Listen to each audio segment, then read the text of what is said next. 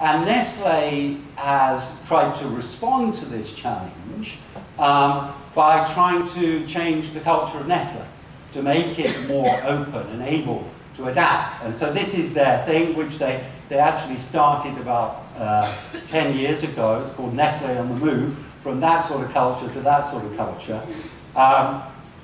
And a cynic in Nestlé said to me, well, basically they're the same. That's just that culture looking from the top.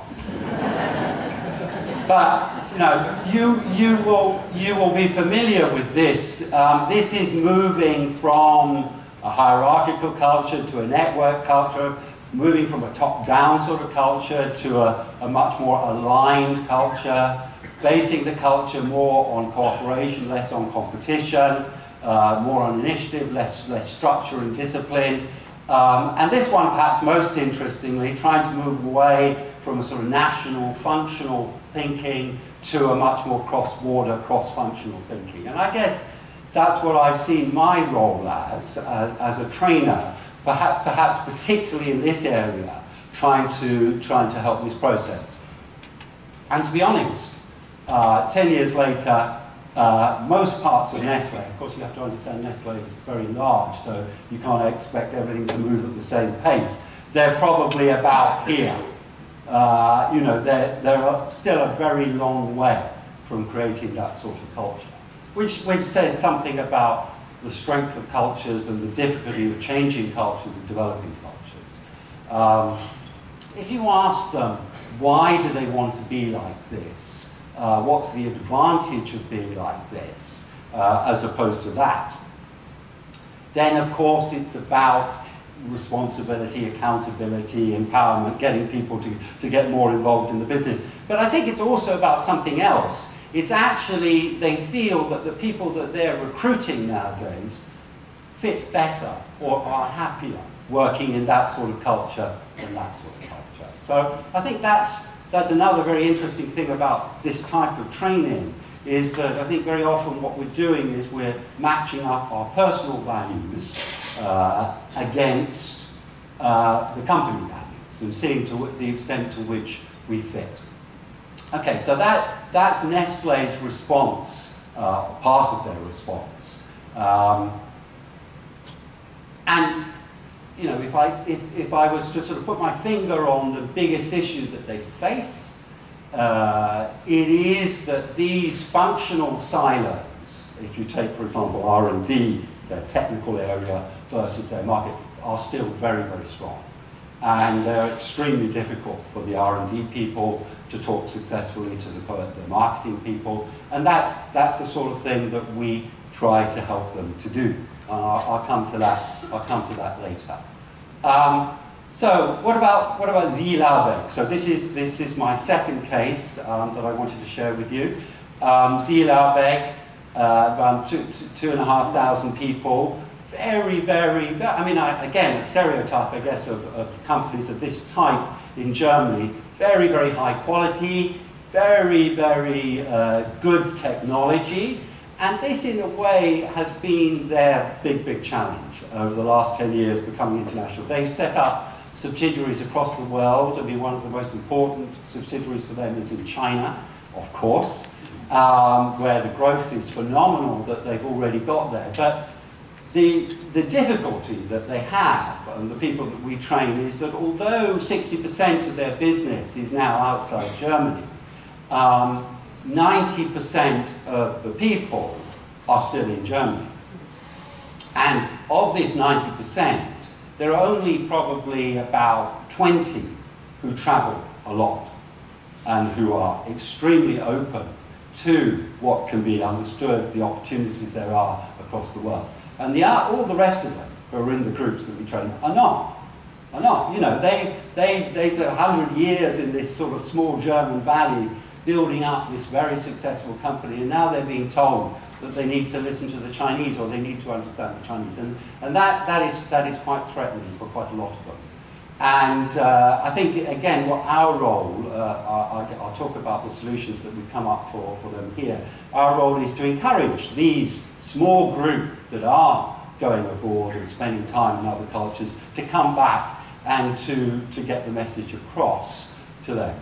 But again, the challenge is very much around this very high quality R&D focused business and making it make sense in a very commercial, low cost business in China. And trying to get all these guys, all these engineers who worked in Germany to open up and to understand what they've got to do to make the company and the product successful in markets like that. So that's IATEFL. Tesco. Tesco, your associates, we worked briefly with when they just started their internationalization process. And we were brought in to use a tool which some of you may know, which is called the International Profiler. It's a profiling tool which is to raise awareness of the challenges of working internationally. So we used the tool, coached some of the people who were going to work in their international vision. In those days it was just 60 people actually. Of course it's much, much bigger now.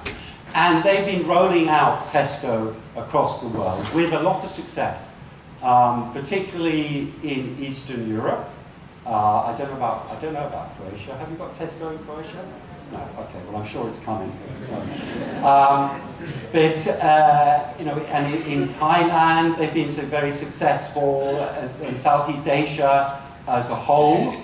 However, they run into failures, and some of you may have seen in the news just recently. They've actually withdrawn from Japan, and they've also withdrawn from Taiwan.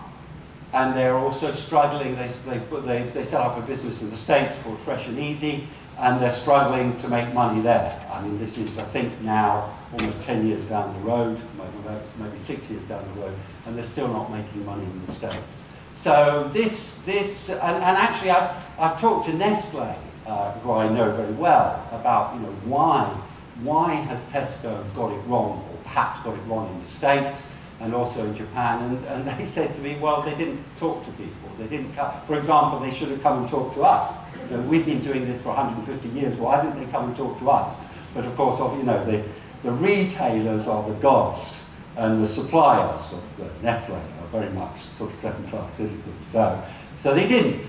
And I think my analysis of what went wrong in Japan, Taiwan, and perhaps in the States is that there's a very big difference between setting up a business in a very well-established majority culture, such as Japan and the States, and setting up a business in a much more of an emerging economy in Eastern Europe or in Southeast Asia. The challenge is very different, and I think there's a sort of, dare I say, arrogance which can happen to companies that are very, very successful in their own markets, and an assumption that it will work elsewhere, their model will work elsewhere. I mean, I don't want to go into too much depth, but I think they misunderstood consumer preferences in Japan. And so that's why they've had to pull out with a very, very big loss. And Merck Serono, I work with this part of the business, an amazing building in Geneva. This is the old Serono part of the business, which is a pharmaceutical business, particularly strong in neurological drugs. A lot of the research is into multiple sclerosis. Unfortunately, yet to make a really major breakthrough in that area, but a lot of the people that I work with are in that area. But they've been bought by Merck, which is a chemical business, not a pharmaceutical business, in Darmstadt, and much, much bigger. And they also have an operation, a sort of hub in Boston. And so I'm working here with the people in Geneva. And the last year, as this takeover has sort of begun to really set in, the people I'm working with get more and more stressed. And they get more and more stressed partly because they feel that Darmstadt just doesn't understand them. They don't understand pharmaceuticals is not the same. I mean, it's pretty obvious stuff. You'd think they would understand that, but a lot of people don't. They also don't understand them because they're not, at the moment, delivering the results that Merck and Darmstadt expected them to do. And they're working in a very, very uncertain world. And I think more than any other client, what I struggle with these groups, I mean, often junior middle managers that I have, is that what they're saying to me is, Jeremy, yes, you know, what you're doing is helpful and it will help us with our teams, but what do we do with our very uncertain team members who really aren't sure about their futures? How can we communicate successfully with them? How can we reassure them? That's the environment. So they're working in a very tough environment with a great deal of uncertainty. So that's for me is their biggest challenge. Okay, so that's all I wanted to say about knowledge. I mean, the message I'd like to leave you there is that when we're working on knowledge, I think what we're trying to do is to get our participants to have insights into their own organizational cultures. And using those insights that they have into their own company cultures, organizational cultures, to be able to understand better the target cultures that they're working with, the target cultures being other companies. So that's what I see my role as. So that's the knowledge side of things, and what really supports that knowledge in terms of gaining that knowledge is a very fundamental skill where I start with all my training programs, and it is with mindfulness. So what do I mean by mindfulness? I mean, mindfulness for me is to develop in our participants the ability to observe and reflect and to understand, to decenter, if you like, to step away, to distance, the helicopter. I mean, there are lots of ways of putting it, but you know, a lot of these people who are thrust into a lot of very, as I said, very, very challenging situations, they find that difficult to do. They find that difficult to step back. And the approach that we use is to be firstly mindful about yourself and to reflect on what you bring to the situation. So your personality, your strengths, your weaknesses. So be mindful about that. And use that mindfulness that you have about yourself to be mindful about other people. It's not an easy thing to sell in a way, because obviously we all know that our clients are in a very stressful, results-focused world. So, you know, if you're saying, well, actually, the answer to this is to be more mindful, it's not an easy equation. But I think it's a very powerful one. And once they grasp it, once they understand what you're trying to do with them, I think it stays with them, and it can be very helpful in lots of aspects of their working lives. And I'm going to show you a little bit of video in a moment, and hopefully that will come across a bit more strongly what I mean by mindfulness. So firstly mindfulness, which will help with their building of knowledge,